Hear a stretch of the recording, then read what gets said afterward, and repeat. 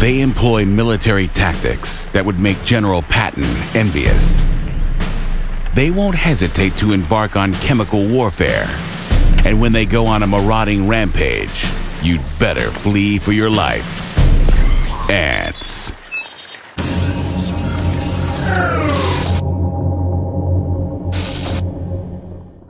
Ants have infiltrated just about every corner of the Earth, and there are thousands of species. They may be tiny, but they're ruthless, and they've got one single-minded mission: to ensure the survival of their colony at all costs. A single ant may not pose much of a threat, but an army of ants is a formidable force. And ant colonies are ruled with military precision.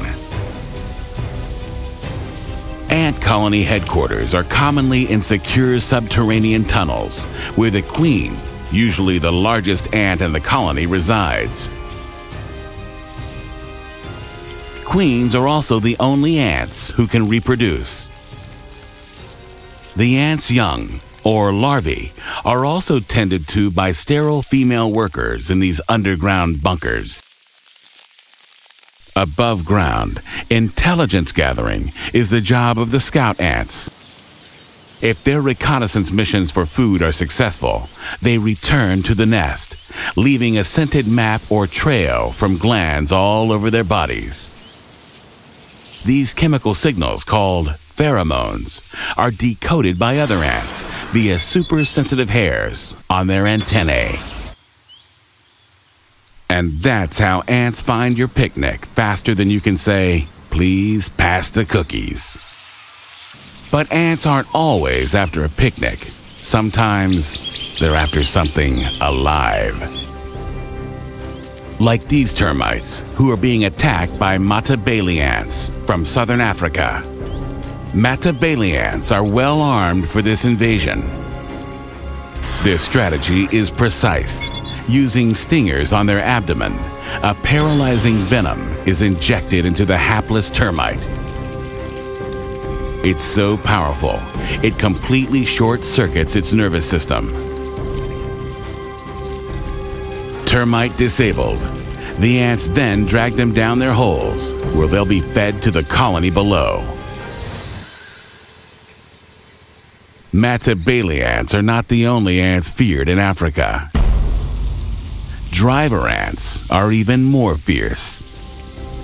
There can be millions of them in a colony, aggressively moving as one, devouring and destroying whatever stands in their way.